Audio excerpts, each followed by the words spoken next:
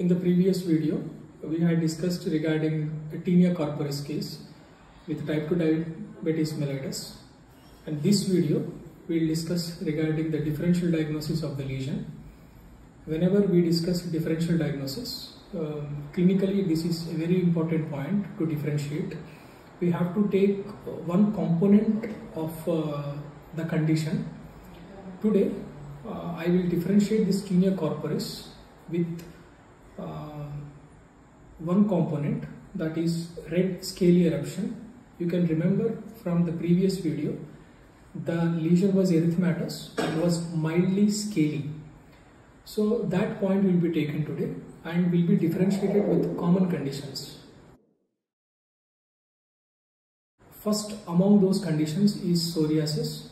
So we know psoriasis, how much it is common, but sometimes the lesion is atypical due to topical applications by the patient or due to some other modifying factors. The lesion will be atypical.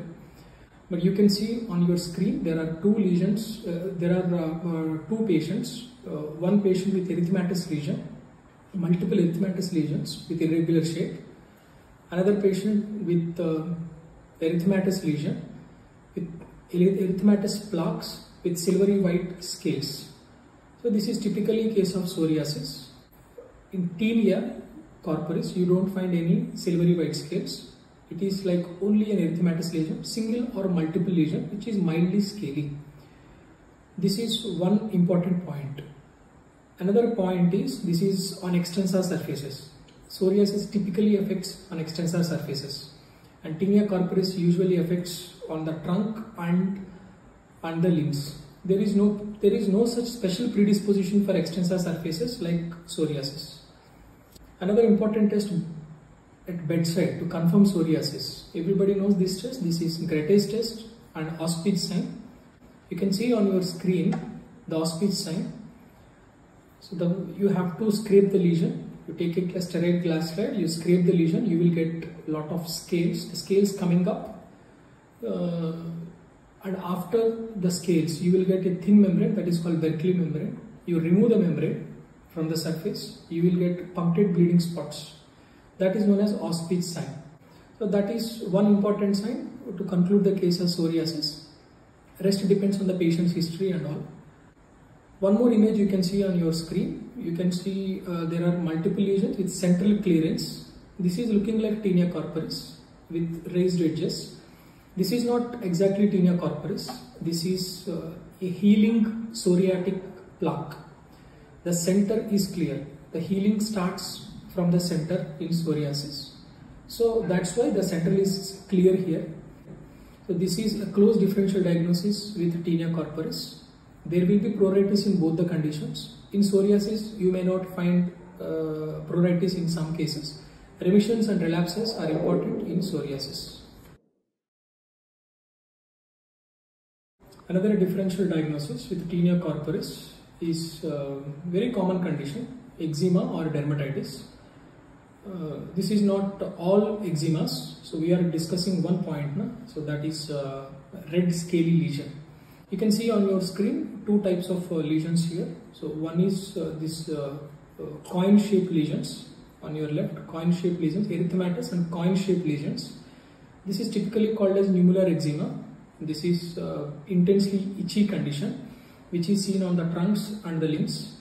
This is less sharply demarcated and you can see the fine scales which is difficult to remove. Psoriasis, the scales will be large and silvery white, and here it is erythematous and itchy like TINEA corporis, but here you can see coin shaped lesions with no central clearance. And you can always have a history of allergy in the patient, either respiratory allergy or a family history of allergy in the patient. So that is called as atopicity.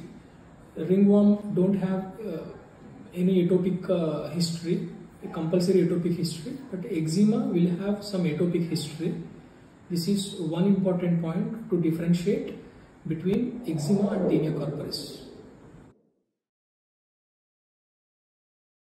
The third condition to be differentiated with TINEA corporis, which is also a common condition. You can see on your screen, this is known as lichen simplex chronicus. As you all know, you can just demonstrate the lesion. You can see that the lesion is hyperpigmented. This is the thickening of the skin is observed, and the skin markings are prominent in this case. This is not a disease condition. This is a response after repeated scratching. So typically seen in ankles and some other regions where the patient scratches. So this is a change after scratching.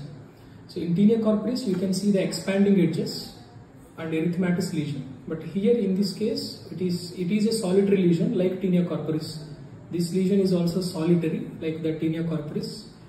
But classically, hyperpigmentation, thickening of skin and pronounced skin markings differentiates between tinea corporis and lichen simplex chronicus.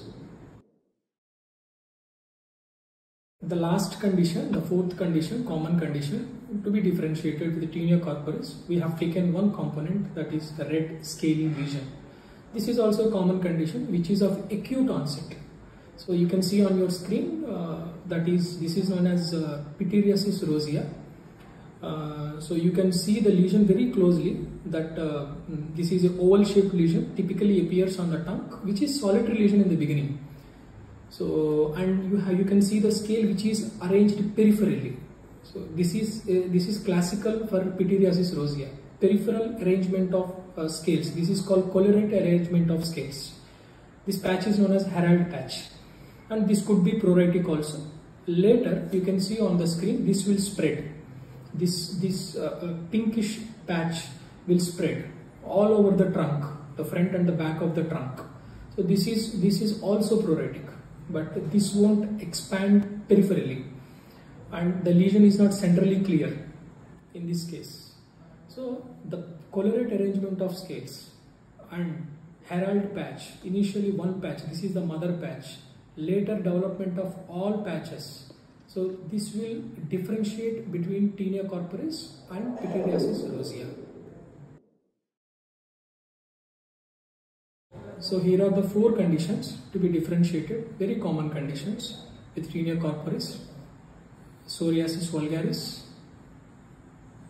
chronic eczema, which is of dry discoid variety, which is of nummular eczema, lichen simplex chronicus, and Pis Rosia.